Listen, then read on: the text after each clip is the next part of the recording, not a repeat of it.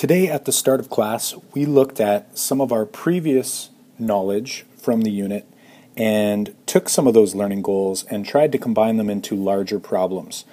Now, while the two questions we looked at today don't offer a lot of context, I think it's important for us to look at these types of problems because it is typical for you to see questions like this that focus on problem solving and don't give you much of a visual. So we will do a little bit of practicing here, but I will also try to offer some context in the coming days. So first of all, looking at the question, we're looking for an equation of a line that's perpendicular to the line given, and then also has the same y-intercept as a second line, this guy right here. So I think it's important that we visualize what this actually means.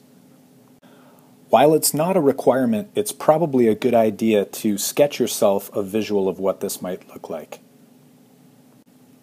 Your first equation is in standard form, so it doesn't offer us a whole lot in terms of information regarding this particular problem. But assuming this is our line here, we do know that we are looking for a perpendicular line to that. So something like this, or like this, or like this. However, we do know that it will have the same y-intercept as this particular line here. And we know that because this is in y equals mx plus b form, or slope y-intercept form, that it should have the same y-intercept as that particular line, which is right here. So we can assume that our line is going to look something like this, assuming that this red line is the first line that we're showing. So let's look at this a little bit further. On a new page here, we're going to focus on the first equation and try to figure out what the slope of that line is. Since we're looking for a line perpendicular to this particular line in standard form, we do need to know the slope so we can find the negative reciprocal. So we'll go ahead here and we'll take the standard form and we'll now put it into slope y-intercept form by isolating the y variable in the equation. Since we're trying to isolate the y term, I'm going to bring that term to the other side, since that will be the quickest way to do it, although not the only way. That leaves us with 2x plus 6 on the left side, noting that these two terms cancel out, leaving us with 0, and we're left with a 3y on the right side. In order to isolate y, we're going to divide 3 using opposite operations, which means we're going to divide the entire left side by 3. However, note that you can also write it as dividing each individual term by 3. Following through, we'll see that we're left with 2 over 3 times x plus 2 is equal to 1y. That tells us that we now have a slope of our original line, which is 2 over 3. As we learned earlier in the unit, perpendicular lines have the opposite sign, since one will be increasing, one will be decreasing, and the rise and the run will flip, which is the reciprocal. And we now know our slope is negative 3 over 2, so our line is y equals negative 3 over 2x, and we now need to focus on what is our y-intercept of this line.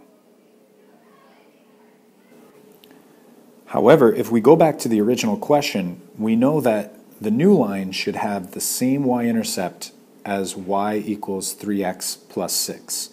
So by looking at this, we can see that it isn't in slope y-intercept form, and therefore we know our y-intercept should be positive 6. And therefore we have our new line, y equals negative 3 over 2x plus 6. Going back to the graph to see how this compares to our prediction at the beginning, we have our original line in slope y-intercept form, so that's a line equivalent to this line here. We can now plot the y-intercept and then use the slope to find more points. Since our y-intercept is 2, we'll begin at 2 on the y-axis. We can then use our slope, which is a rise of 2 and a run of 3, to go up 2 and over 3, up 2 and over 3, up 2 and over 3. And we can do the same thing going backwards by going left 3, down 2, left 3, down 2, and we have our first line. Using the same logic with our new line,